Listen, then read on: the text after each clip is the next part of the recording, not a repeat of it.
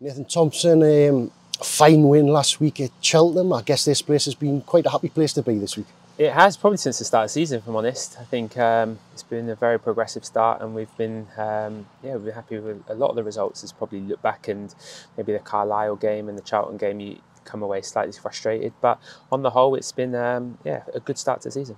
Yeah, well, you talk about the Carlisle game and you're back at home this week. What's in the mindset to sort of not let that happen again?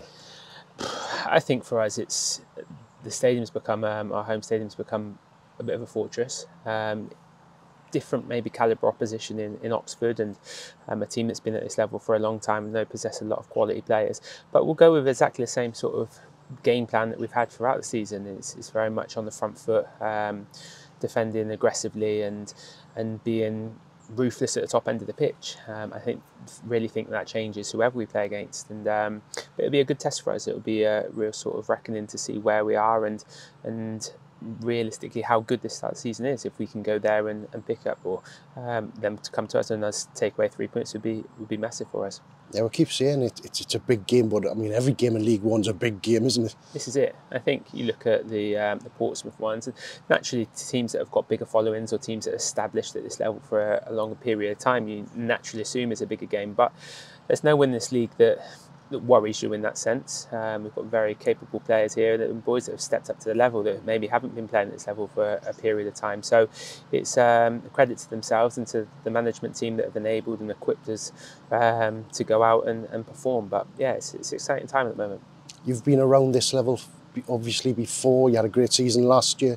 What does it take to actually stay up at the top end of the table? Consistency. I think that realistically that's all it comes down to be able to continue to perform at these levels that we've been performing at for the whole course of the season. No one really remembers the team that are second, third in the league in September, October time. It's where you finish in April, May, and it's going to require a slog, because come Christmas time when the games come thick and fast, and you have to be able to perform like we are performing. But that's what it takes, and we've seen that we're capable of doing it. It's just being able to replicate that and continue to keep those high standards. Has there been a change in the mindset because of the start, or did you know really from the start of the season that we can compete in this league?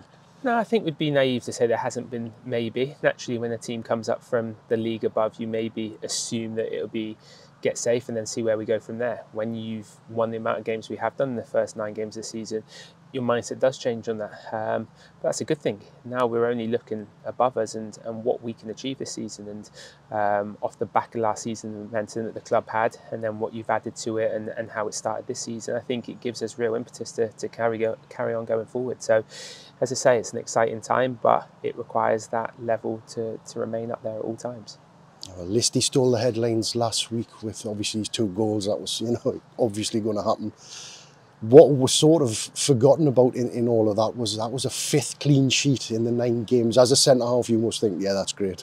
Yes, definitely. And I think that's why we come away from the Carlisle and the Charlton games in particular and probably frustrated, because as much as Charlton in particular had more possession, we felt as though we weren't really being troubled, especially in shots on goal. So that was frustrating. But yeah, I mean, gives us a real foundation to build on. When you've got the players that we have at the top end of the pitch, if we're able to secure it behind and ensure that we're not conceding goals, it gives us a real chance. Teams that get promoted out of this league, you only have to look at last season, the likes of Ipswich were extremely resolute at the back, and to be able to continue, and that gives you confidence. I think naturally, if you're scoring goals, you know that we're rock solid at the back. We can something to build on.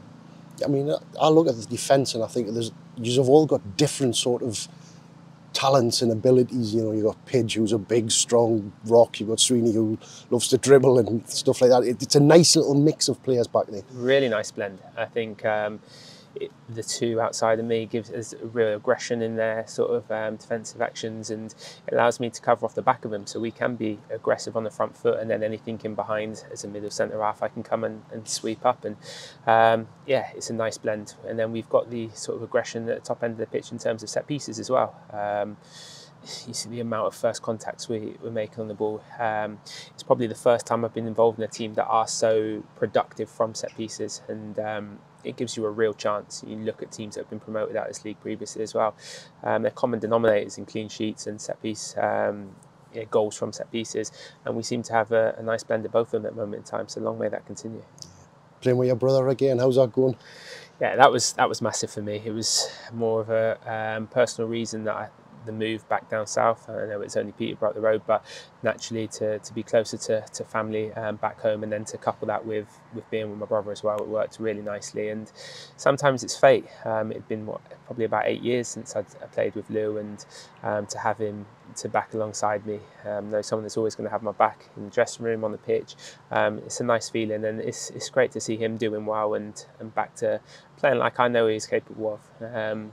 He's had a tricky couple of years in terms of injuries and stuff, and that can knock your confidence at times. But to see him flying again and getting on the ball and driving with it and stuff is qualities that I knew he could possess, and it's great to see. And playing for the boss, how's that going? I mean, I mentioned it on Football Focus the other day, and it was only a sort of sly comment, or a little comment off the. But I just sort of said the gaffer comes with a reputation that he can be extremely demanding and stuff like that.